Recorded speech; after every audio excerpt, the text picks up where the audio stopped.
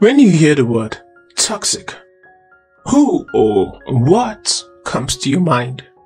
Maybe a friend or multiple friends, or even a parent or a boss that you've worked for, or a co-worker or a classmate. The list is practically endless. Many times we have the tendency of hearing for other people and checking out what's wrong in other people before we take the time to hear ourselves or check out what is wrong with us. This is why Jesus says in Matthew chapter 7 from verse 1 to 5. 1. Don't judge so that you won't be judged. 2. You receive the same judgment that you give people. Whatever you deal out will be dealt out to you. 3.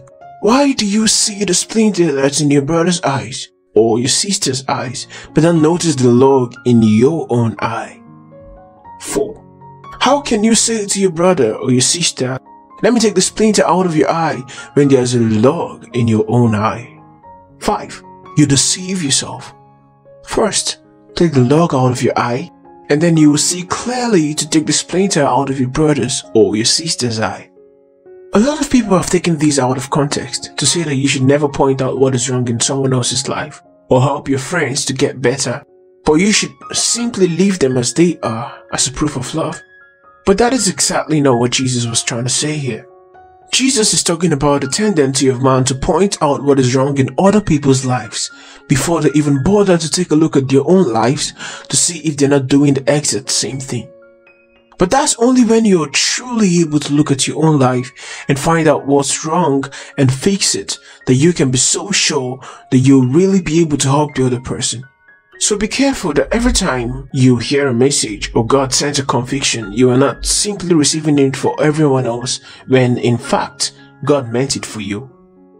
You may be the toxic person in your group or the person with toxic habits, and yet you think it's everyone else who has a problem. You may be the one who is constantly communicating to people that they don't matter by your words and your actions, and yet you think that people are simply abandoning you.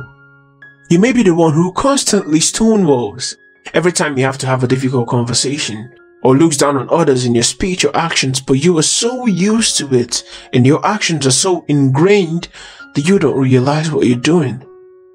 Are you a toxic person? We're not going to spend the time going over every toxic habit or trait in this video because we've already done that in previous videos. But if you do find out that you are the toxic person in your friendships or relationships or family, I want you to know that it's not too late. That's not the end of the story. Thank God for Jesus. You may see that you have toxic traits. God may be bringing it to your notice, but it's because He wants you to know that you don't have to settle at this level of unfulfilling relationships with people, or at having constant issues when you try to relate with people. You don't have to continually live struggling to get people to open up to you and yourself to open up to people. Here are 6 things that you can do on your journey going from toxic to a non-toxic person. Number 1, identify the toxic persons. You see, the truth is, child of God, you really are not a toxic person. If you have given your life to Christ and submitted to God, the Bible says you are a new creation. This new creation is who God has made you to be, so it's not toxic. You cannot be toxic because you look like God, you resemble God. The problem is, you're a different person on the inside, but you still have the old toxic habits and patterns. There's a very big difference. You see, God is not trying to get you to change who you are.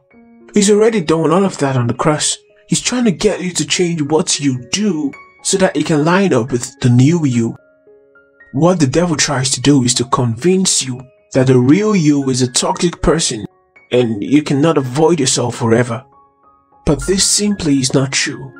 You may act toxic or think in toxic ways or have toxic patterns because that's what you're used to doing, but the real you, the person who God made, is exactly like Him, like His child. Is a king, a priest, and is definitely not toxic. So you must identify the patterns and set about changing them. You cannot change what you don't understand. This is why the first step is trying to understand what makes you do the things that you do. In what situations do you react in toxic ways? And how do you set about building new patterns? Number 2, submit to God. Submitting to God means that you understand that this is a process that He's walking you through, that the both of you are in it together. You must submit to what He says about you.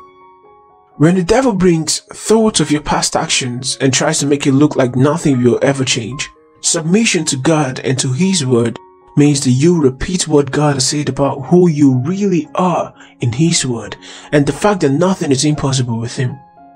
You may not feel like it and it may not seem like it, but it's possible to let those habits go. Those patterns can be a thing of the past. 1 John chapter 5 verse 4 tells us that because you were born of God, you have overcome the world, which includes habits and patterns, and even though they are from your past. This also means that you must know what the word says about you. You must take the time to find out what God has said about who you really are, so you do not go about confusing your habits and your patterns that you're trying to change with your identity. Number 3, replace the patterns.